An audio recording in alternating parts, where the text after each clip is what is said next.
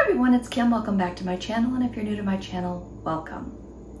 So today I am bringing you a cook with me, and the cook with me is going to be a crock pot recipe.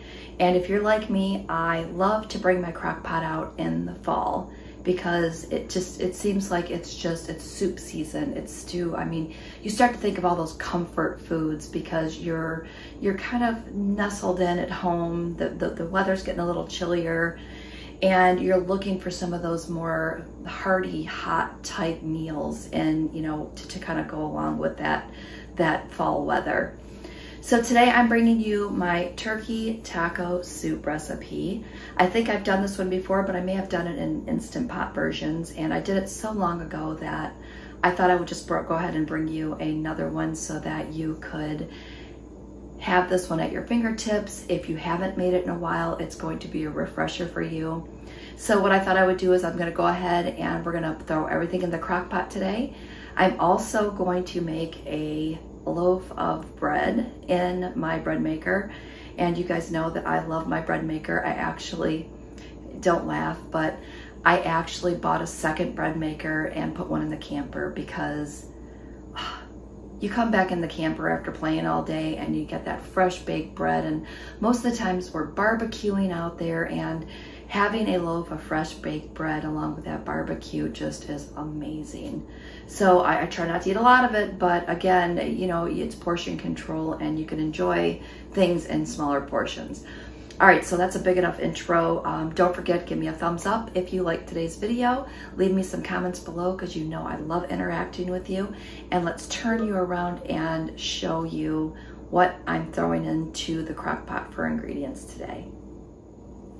For our ingredients today, we're going to use one package of 99% fat-free turkey.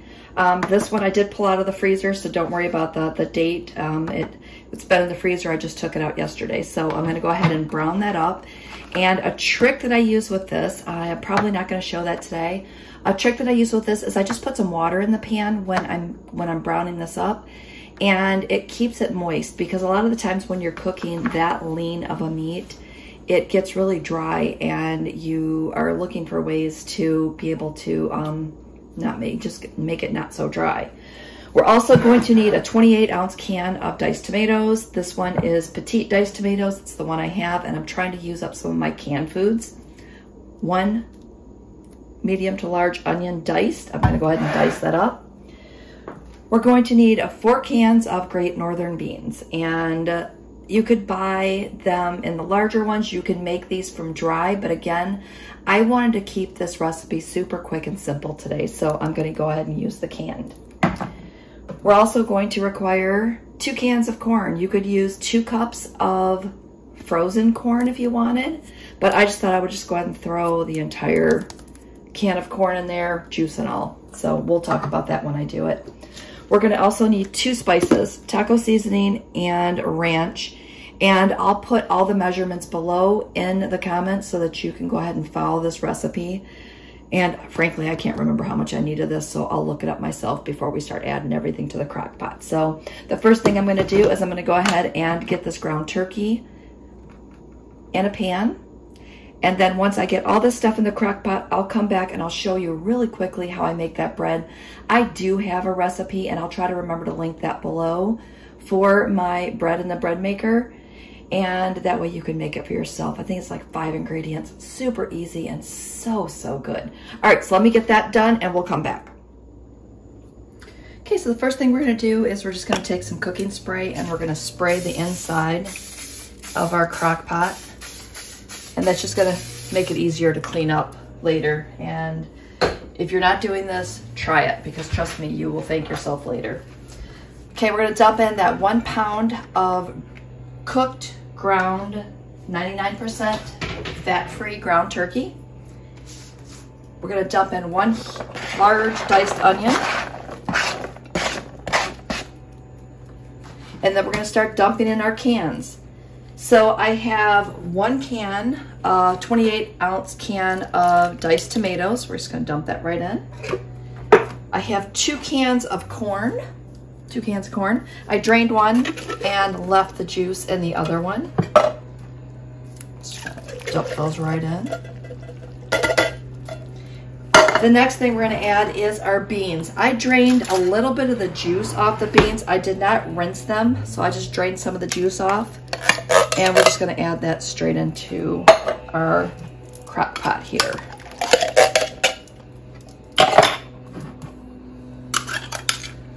So 4 cans of those. And yes, this is gonna make a ton of soup. I'll try to remember to put the servings in here as well. So the recipe calls for 1 package of ranch seasoning and 1 package of taco seasoning.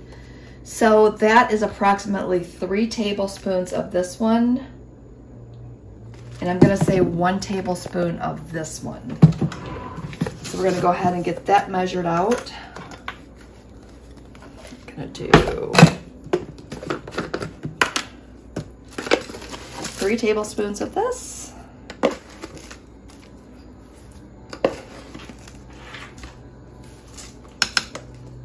And then 1 tablespoon of the ranch. Okay.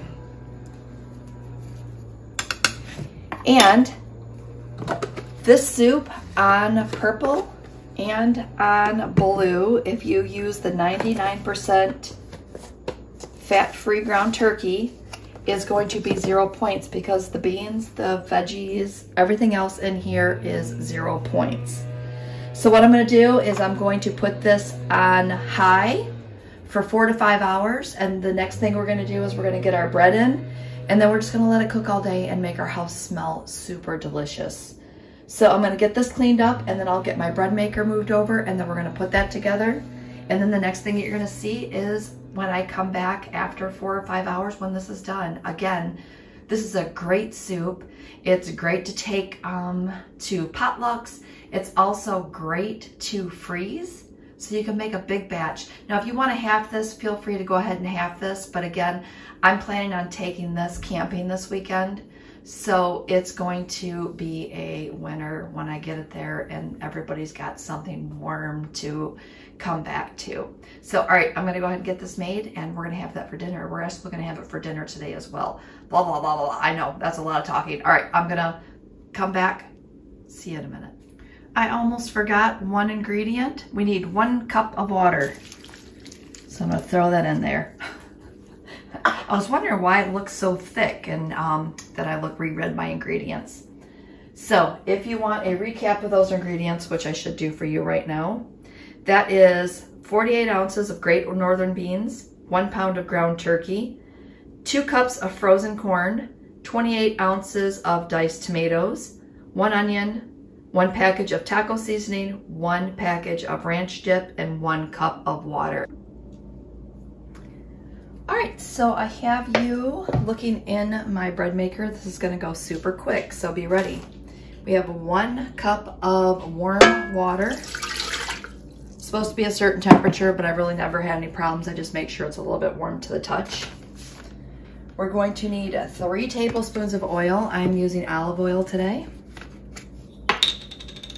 So 3 tablespoons of that. And I've been making this bread recipe for so long, and it's tried and true, and it always turns out perfect. And when you find one that's like that, you just want to keep going with it. 3 tablespoons of sugar. Just gonna dump that right in. Plus 1½ teaspoons of salt. We're gonna do 3 cups of all-purpose flour. So there's 1. 2,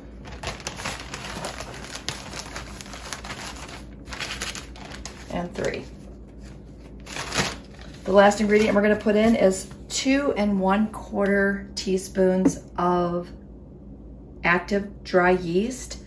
And you can also buy this in the package at the store, so it comes like a 3-pack for 99 cents.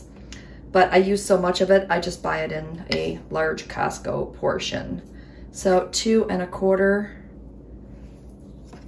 Throw that right in there. That works really well. I'm gonna shut the top. I'm gonna plug it in. That's probably important. And then we would do menu, but it's already at 2 pounds. You can see the little, maybe you can see it here. So it's a 2 pound loaf. We like this one to be medium. My other bread maker, I always have to put on dark. This one seems to work fine on medium. And then that's the only 2 things that I have to change. It's already on the basic white loaf.